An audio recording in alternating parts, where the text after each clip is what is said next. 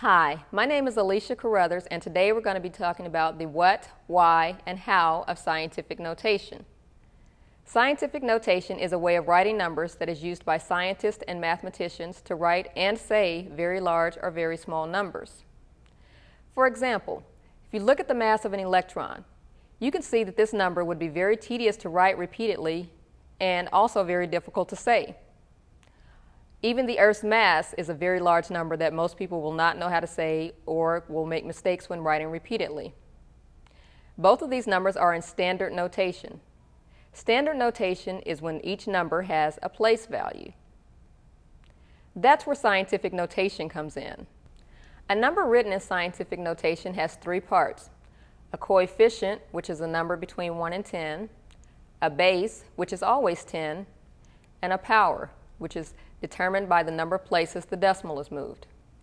A number is in scientific notation if it is in the form of a times 10 to the b, where a is greater than or equal to 1 and less than 10, and b is an integer. Let's look at the mass of an electron again.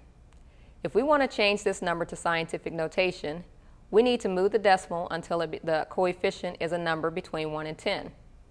If we move the decimal between the 9 and the 1, then the coefficient will be 9.1093826, which is between 1 and 10.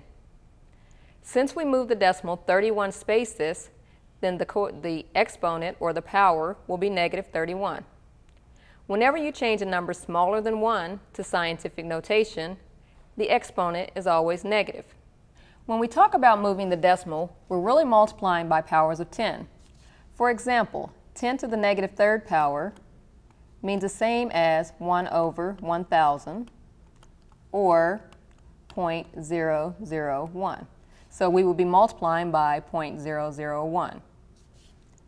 10 to the negative second is 1 over 100, or 0.01, which means you would be multiplying by 0.01. 10 to the first power is just 10, which means you will be multiplying by 10. 10 to the second would be 100, which means you're multiplying the problem by 100. Let's look at the mass of the Earth again. If we move the decimal between the 5 and the 9, then the coefficient will be 5.9736. Since we move the decimal 24 spaces, then our exponent, or power, is 24. Whenever you change a number larger than 10 to scientific notation, the exponent is always positive. Let's look at changing another number to scientific notation. Let's look at solving our changing 0.00621 to scientific notation. We need to make the coefficient a number between 1 and 10. So if we move the decimal between the 6 and the 2, you would have 6.21, which is between 1 and 10. Since we moved the decimal 3 spaces, our power would be 3, and it would be negative because the number was less than 1. If we multiply this back out, we should get 0.00621. So let's try it. We have 6.21 times, remember 10 to the negative third is 0.001. If you multiply 6.21 times 0.001, you should get 0.00621.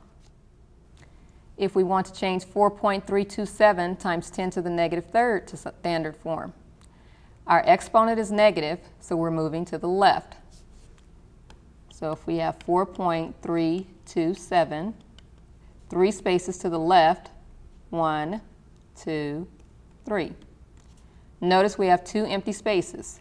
Again, we fill these with zeros.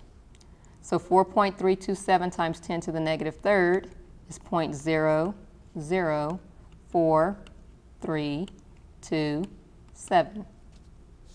Let's look at another example. If we want to change 2.31 times 10 to the negative 6 to standard form, we see that the exponent is negative. This means we will have to move the decimal to the left 6 places.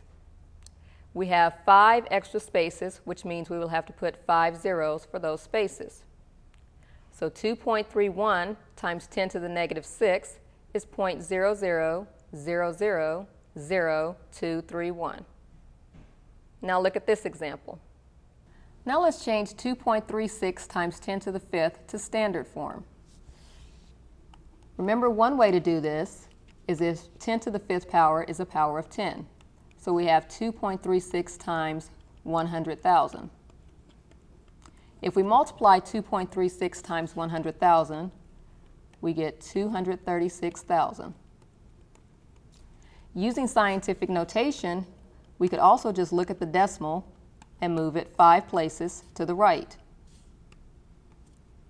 So 1, 2, 3, 4, 5, which also gives us 236,000. What if people were comparing things in different countries? For example, if 3 friends in Russia, Japan, and the United States were comparing the weights of their cell phones, it would be difficult to compare the weights when all the units are different. This is where the International System of Measure comes in.